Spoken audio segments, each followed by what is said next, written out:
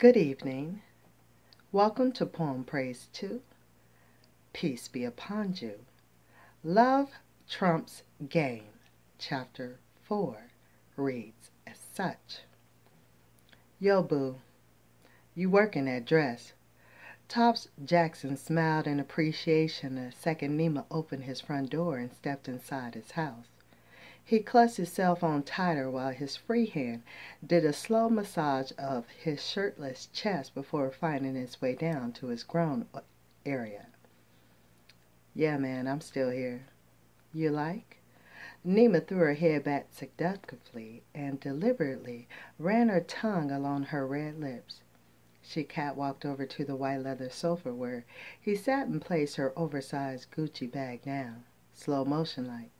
She spun her body around only to stop to give him an ample view of her high and perfectly rounded asset. Hell yeah, boo. I like it a lot. Good. She had his attention.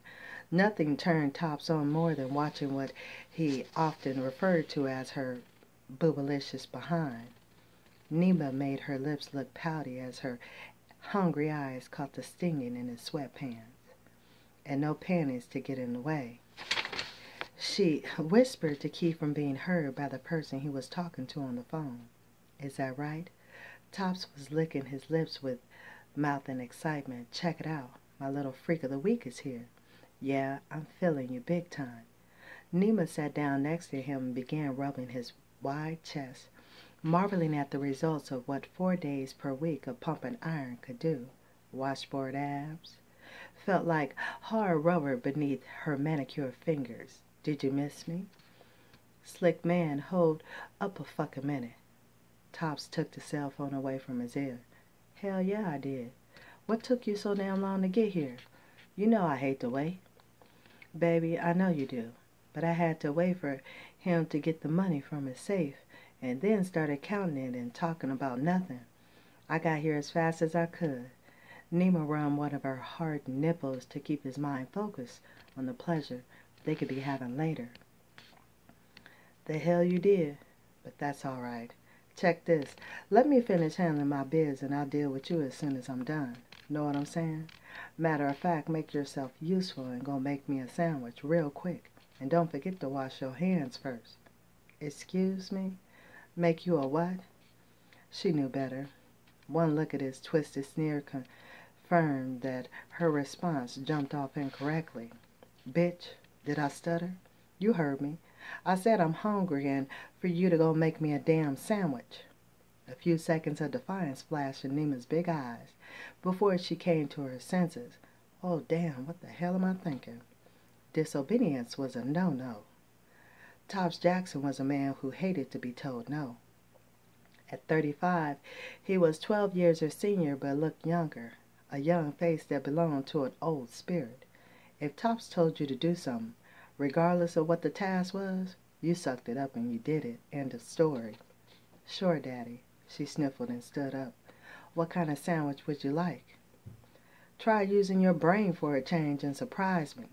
His words had come out more like an insult. Too bad.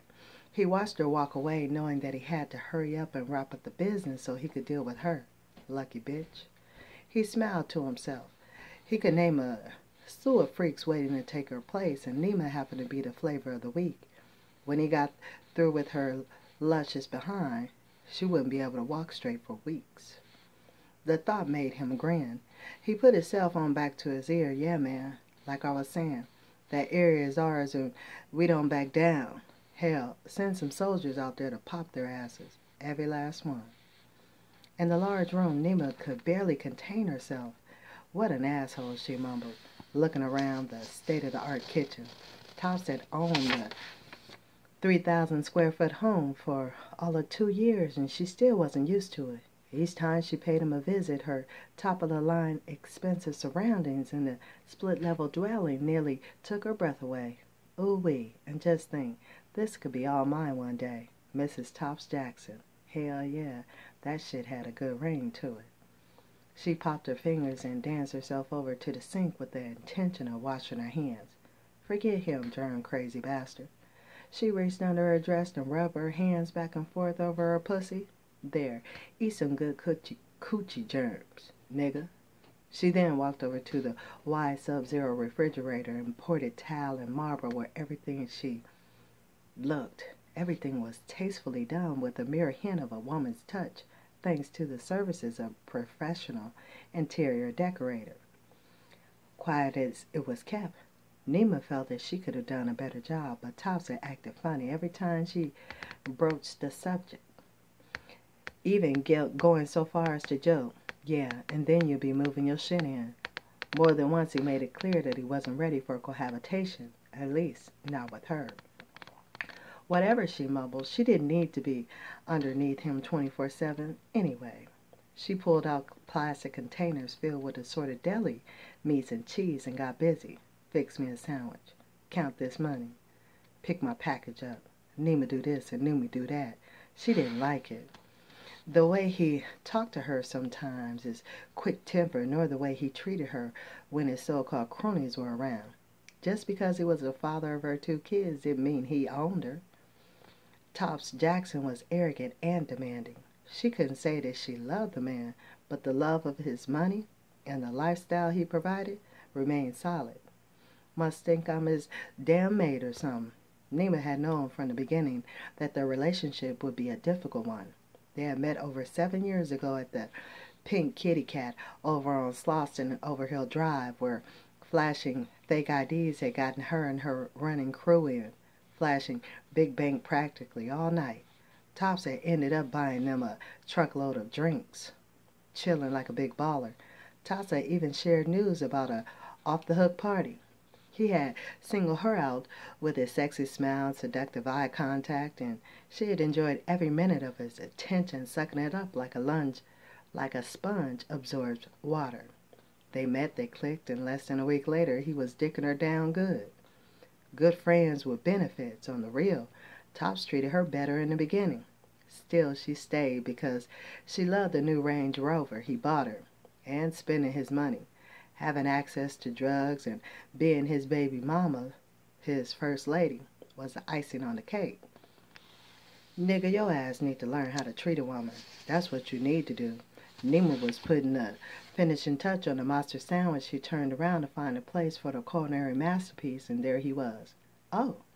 She jumped startled. Dang, Tops. Don't be sneaking up behind me like that. You scared me. Damn. She hadn't even heard him come into the room. He was like that sometimes, quiet and sneaky like a cat. Baby, you ready to eat? Her query was about food, but the look in Top's eyes suggested something else. Hell yeah, I'm ready. I'm starving. He grabbed the sandwich and bit into it, but after a few bites, tossed it aside. Guess that takes care of one appetite. Hey, thought you said you was hungry. I took my time with that sandwich. For real? Guess that means I have to take my time with you. But first, did you take care of the business for me? Took your ass long enough. You know I hate waiting. Like you had to ask. Don't I always? You have my money, right? Don't be silly. Of course I have your cash. Tops was standing so close that she could smell the soapy scent from his recent shower. Thick hair from his chest brushed against her arms. Baby, you know I'm always on target. She moved her body closer into his for a long, hard kiss.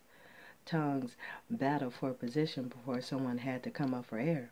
Damn, girl, you always excite the hell out of me. You know that, right? She moaned, and that's a good thing. What? Say we take this to the bedroom. He hefted her body up to straddle his like she was light as a feather. Her clingy red dress rolled up and over her hips to expose her bare assets. Hell yeah, but you know how I am. Cleanliness first. Too caught up with the kisses to her neck and nibble to her sensitive earlobe, Nima knew exactly what he was hinting about. Tops was a man who enjoyed a good tongue probing between her honey brown thighs, but such a treat always followed a bath or a steamy shower. Always.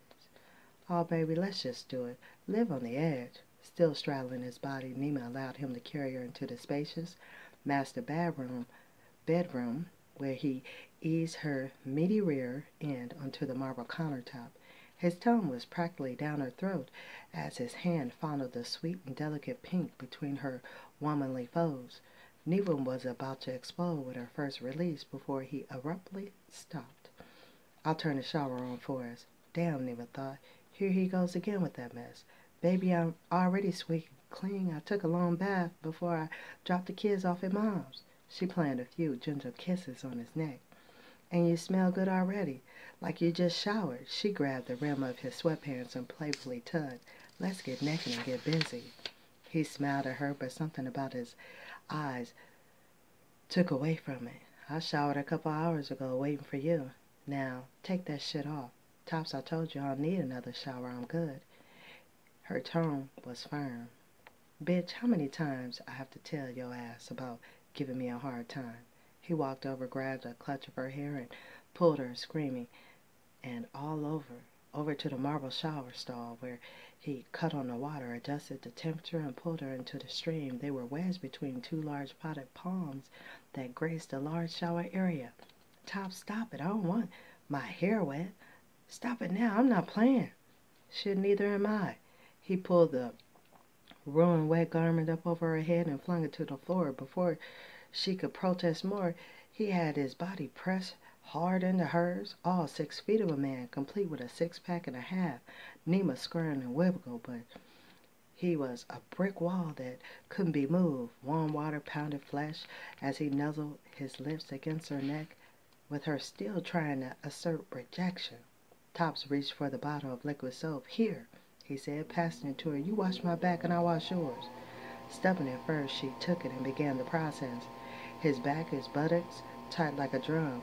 The back of his legs, he turned around to face her, his dick pressed against her wet thighs. Damn you, Tops, you be tripping. 1 minute she had been ready to claw out his eyes, but such aggression rolled away when his mouth locked into hers. Look at my hair, she swooned, coming up for air. It's all jacked up now. Yeah, but don't I make it worthwhile? He took the mango-scented soap from her hands. Don't be mad, girl. Spread them pretty darn legs. Nigga, you didn't have to ruin my dress. She turned her back to him, but that had never stopped him before. It was always Tops' way or no way. His hands lathered soap onto her perfect rear like a professional waxing an extensive vehicle. You still feeling mad at me? Oh, Daddy, no, that feels so good. She moaned as his hand soaked between her legs, slowly lathering her delicate spots, fingering slipping in and out of her wet one. She could feel him using that handheld shower head to rinse the places he wanted to get to. He kissed her before placing the shower head back on his cradle, then pulled her down onto the thick rubber matted shower stall that was large enough for 4 bodies to lay side by side. He was a comfortable fit and felt her shiver as he kissed the middle of her thighs, his tongue tasting sweet nectar. Love how you taste too, boo. And I love how you taste me. The thrill of his warm tongue between her legs, the lukewarm water cascading down on them, made her back arch and welcome every sensual second of it. What's up now? Still mad about your hair? He asked, rising up on his knees to slide 10 inches into her. The sounds of pleasure filled the room, mixing with the patter of water hitting their tangled bodies. Now that does complete Chapter 4. Next, in Love Trumps Game, is Chapter 5. So stay tuned to see what happens after they just did what they do and do what they did. Alright. From me to you, be blessed. Coming from you to me, Poem Praise 2. And I'll holler at you later, okay? Later, y'all.